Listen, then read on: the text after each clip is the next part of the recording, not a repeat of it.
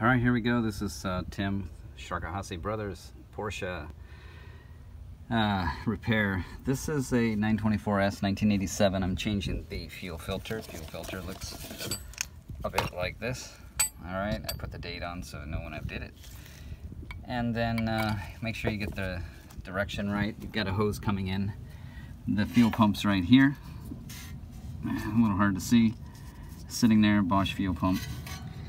You've got a line going right here with a 17 millimeter here. If it's 30 years old, it might be a little chewed up. I had to use the vice grips on mine. You get under here a little further, you'll see another line in the back. The fuel filter goes in between. It is tough getting in here. Get your car jacked up, pinch off the main line coming off of the gas tank so nothing comes through. And get yourself supported. Multiple locations. Always throw tires under the car.